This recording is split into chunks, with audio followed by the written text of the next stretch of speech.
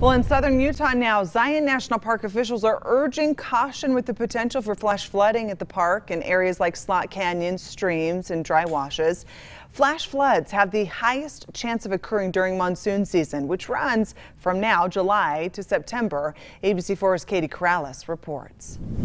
Although there are currently no flash flood warnings in effect here at Zion National Park, park rangers say even the potential for flooding is cause for serious concern because conditions can take a turn for the worse in an instant. And so we just worry that people take for granted the fact that it's sunny out. It's sunny where we're standing right now. Despite the forecast, flooding is possible at any time at a place like Zion, where many slot canyons converge into river systems, meaning it doesn't take much rain to begin flowing downstream.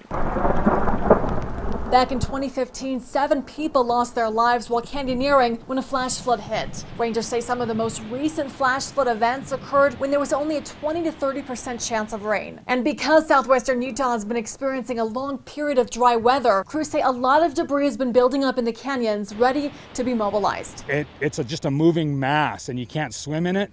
Again, you can't run from it.